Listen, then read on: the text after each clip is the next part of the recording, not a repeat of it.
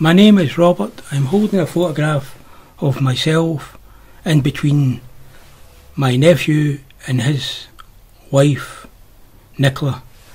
The photograph was taken in the McDonald Hotel Crothers House in East Kilbride, Glasgow. So they've been married over a year now.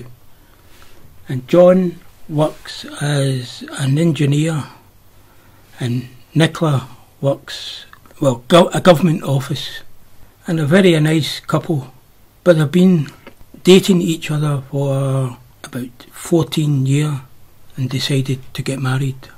So before the wedding, I went to a stag night with John and 20 others in Amsterdam on the 30th October 2015.